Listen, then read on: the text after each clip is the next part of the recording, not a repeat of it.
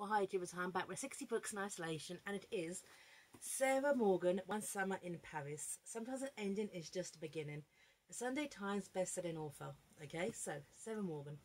Now, okay, I've read this book for a while, and now I finally read it, and this is, okay, let me read the blurb. Here we go. Grace can't believe it when her husband of 25 years announces he doesn't want to join her on the anniversary trip to Paris. Instead, he wants a divorce. Reeling from this shock, Grace makes a bold decision to go on this holiday of a lifetime alone. Audrey leaves behind a heartache of her own when she arrives in Paris. A job in a bookshop is a ticket to freedom, but with no knowledge of French language, a summer venture seems doomed to fail. Until she meets Grace and everything changes. Living in neighbouring apartments above the bookshop, Grace and Audrey form an unlikely friendship. They came to Paris to find themselves, but finding each other might be the best thing that's ever happened to them. Can I say right now, okay, that I really enjoyed this book. It was just so well written. It actually struck me. Sarah Morgan has a way of kind of making you really feel for these characters. And the way she describes Paris, now obviously I've been to Paris, okay? This is the romantic Paris. This is the gay Paris. This is the sophisticated Paris where everything's beautiful, okay? Now Paris is definitely a beautiful country, but this is the romantic ideal of Paris. This is like Paris syndrome Paris, okay? I'm going to put that in the links, what that is. So, but thing is with Grace, she's an organiser. She organises the whole world around her to the point where she's organised every aspect of her life, her husband's life. She even buys Christmas presents and birthday presents to other people for David to give to people. And he basically hooks up with the childhood babysitter and kind of leaves her. And so she goes on this voyage of self-discovery. Okay? Right. This bit here. Right. This is just their own personalities, because they live in a very small town in Connecticut. Unlike other journalists whose sights may be set on bigger targets, David never showed a desire to work anywhere but this small town they both fallen in love with. The way he saw it, he was a force of the community. He was obsessed with the news, but he also believed that it was what happened right here in the hometown that mattered to people. He often joked that all he needed to fill the entire newspaper was to spend an afternoon at the backyard barbecue listening to the gossip. He was friends with the police chief and the fire chief, which ensured that he was given all the major scoops. Right. However, over dinner, okay, he announces that their dream vacation to Paris is over. He's leaving her, and she describes, with the advice of her grandmother Mimi, to go it alone. Okay, and then later on you meet Audrey. Okay, Audrey, who's British, who is with her mum and her stepfather. Her mum's an alcoholic. Okay, and Audrey's been saving for, like, you know, to get away. Okay, and then her mum hiding money in a teddy bear. And Mum decides to clean her room and throws it at the teddy bear, leaving Audrey with no money, but Audrey just goes anyway.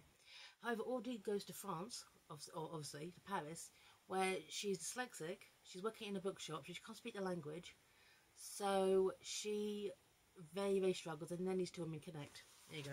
Right. This bit here, because Audrey's story with an alcoholic mother felt very realistic. Okay? Audrey pours a hot pounding. You drink a lot, Mum, too much. And the biggest dread was that Ron, her stepfather, would get tired of it. Maybe she talked to the doctor, or why would I talk to a doctor? Because you have a problem. I don't want the problem, but I can't reason with you when you're in this mood. Mother flounced out of the room, slamming the door. Always stayed at the door feeling sick. This was why she really brought up the subject. How could Mother think she didn't have a problem? Someone in this house was crazy. Nor was starting to think it must be her.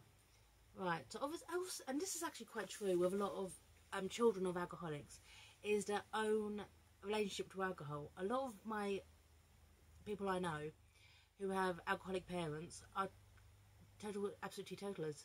They abstain. A few of my friends are like that. And so, just for that reason alone, because they've seen the dark effects of alcohol and they refuse to let it even go near it. Okay?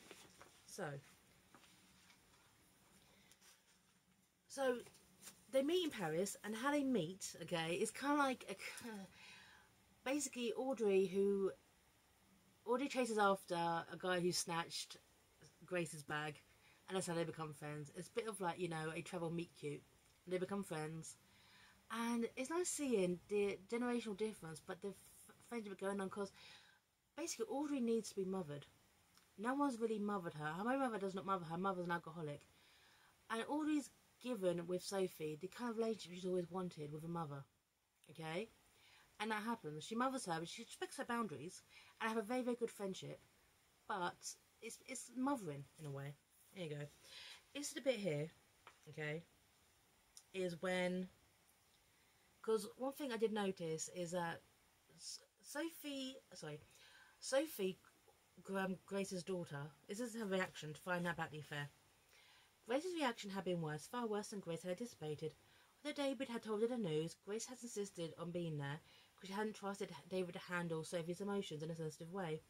In the end, he stumbled his way through it as clumsy as a drunk, knocking over chairs in a bar. He mumbled something about how people change over time and started to say that he and Grace had grown apart, but that he'd seen something in Grace's expression and confessed that it had been his decision and his alone. 4 days afterwards, her daughter had raged around the house, ricketing between anger and tears. It was disgusting. Grace, she would have to leave school. Everyone would be talking about it. She never wanted to see her dad again. Everyone would, basically, Sophie is quite selfish, really, and she's thinking only herself, okay? So, but at the same time, when she calms herself down, she basically says, well, why don't you go to Paris by yourself, Mum, just do it. So even though she is selfish, she's also not. It's actually a good kind of contrast.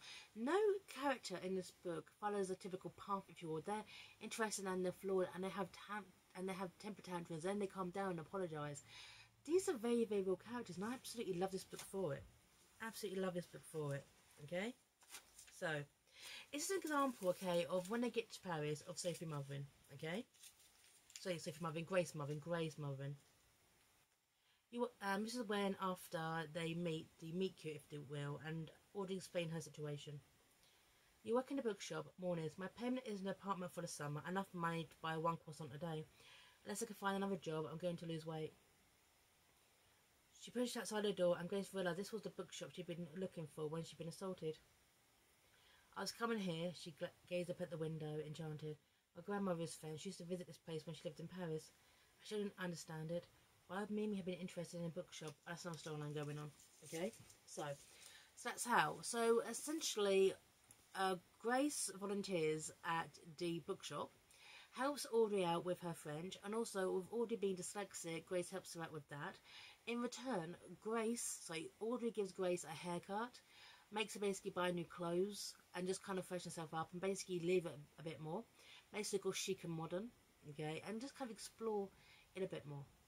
So these two women, their relationship, they kind of do support and assist each other. And it's really, really nice. And the thing is, and I just found interesting myself as a solo traveller, because this happened to me. Now, I solo travelled my first time I was 25, as I went to Japan. Then it took a few years due to financial reasons. Then I went to Italy. So I've been to Japan, Italy, Germany 3 times, twice to Berlin, once to Munich. I've been to Prague, Poland twice, Warsaw and Krakow, Lithuania. So yeah, I love to travel. I love this. I was intended to go back to Prague because I really, really loved Prague. And I went in February, which was the coldest time of the year. And I really, really liked it. And then, obviously, I was planning to go back now, okay? And then, obviously, we can't. But as soon as it clears, I'm heading back to Prague because I loved Prague. I got a little Prague card and just travelled around on that. And it was awesome. Absolutely awesome. This bit here struck me as a solo traveller. This bit here. For this holiday, when has she last eaten alone? The answer was never. There's always someone with her. David, Sophie, Mimi, Monica, her friend. Her life was filled with a small circle of people she loved and trusted. And that wasn't an accident. She'd chosen a life that was safe. Everything in life was planned and scheduled, from her teaching to her socialising. She planned a week's worth of meals and laid her clothes out the night before. Chaos wasn't allowed to peep through the crack in the door. So this is Sophie basically loosening up. She realised that in her marriage she was too rigid. Obviously, the affair was not her fault, of course not. But she realised that in herself she was too rigid. She was too organised to have fun. Even her fun was scheduled. So this is her basically kind of loosening up and becoming a bit more true to herself, without the shackles of what society expected of her, if you were, being the wife and the mother, with someone who's quite held in high esteem in the community. Yeah, and I just love that. As a solo traveller myself, I've had that issue, okay, of the whole solo track eating alone kind of thing. And I've had stares like you won't believe. Okay, I've had total stares. I'm in a restaurant enjoying a gorgeous meal, and people are looking at me like you won't believe that. You know, the solo traveller. My way of getting around that is I read a book. Okay, I read a book. So yeah, that's how I do it. So you know, sit us on the veranda, enjoy a nice glass of wine, reading a book. Lovely. Right. So in this bit here, okay, is when Audrey meets a guy called Etienne, okay? And the thing is about Audrey is that she's very, very repressed. She doesn't really feel like she could talk to people about her issues with her mother.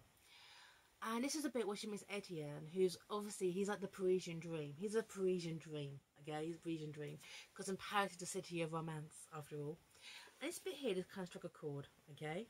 There you go. This is when she kind of breaks down, because questions about your parents, and she gets to that point emotionally where she just spills. Here we go. Did she knew it was over? If there was one thing a guy hated more than the girl spilling her guts, it was the guy sobbing all over him. He was going to win a relationship with someone as complicated as her. It was somewhere in Paris. There may be something light and fun, and she just deluged him with the whole life story. It was like spilling the trash. She'd given him a few of the lowlights, but no, she drenched him in solid detail. Yeah, and the thing is, from that point, it's page 308, you see you see Audrey, kind of really kind of evolving more as a character, becoming more confident in herself. That thing of her basically, you know, addiction to drink is in a way a form of child abuse, isn't it? Because, and Sophie has basically been abused in a way by her neglectful mother, who didn't mean to be neglectful, but she cared more about the drink than her. And that bit really kind of touched the chord. And so, say, Audrey's character kind of shifts at this point. You know, it's okay to talk about it. You're not alone on this. She spent so many years bottling her fears. And after that moment, I think she felt she became so much stronger. At the same time, while Audrey is finding Etienne, Grace reconnects with Philippe. Now, Philippe, because it's Paris, back then, he was the one that got away. He was the one who basically went off to become a fantastic classical conductor, and he's worked all around the world, and he's absolutely loved, and you know, he's very, very famous, okay? And Grace reconnects with him, and it's interesting because it's kind of shows a romance, but the consequences of what heated romance can do. They go out, they wine, they dine, yes, they do have sex, and then David shows up, and it's interesting the choice that Grace has to make. And this bit here, this is when David shows up, and this bit here, I love this bit because it shows a shift in Grace's temperament. I love this bit here. How about lunch tomorrow? He sounded so calm and reasonable, so totally like the old David. That for a moment she was tempted.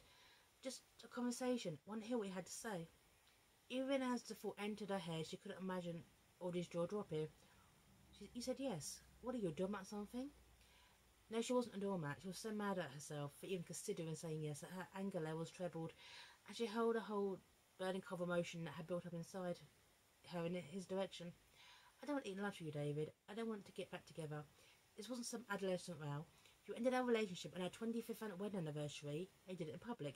You left me. You left Sophie, our daughter. I love that. That would have been Grace at the start of the book. Grace is gone. This is new Grace. I like new Grace. Okay?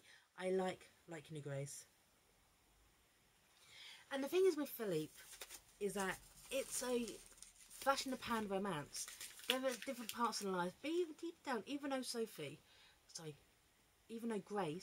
Grace, okay, is embracing this new life, and at her core, she still wants the same what she had before. She can't just shake that off. And I thought that was quite realistic. And the choice she makes, you may not like it as a viewer or a reader, but at the same time, it felt very, very realistic. So I liked it. I really, really liked it. So, One Summer in Paris by Sarah Morgan. I do recommend it. It's a nice, fun read with fun, relatable characters with the romantic Paris, if you will. Okay? So, and I'm signing off here. I'll see everyone. And Bye now.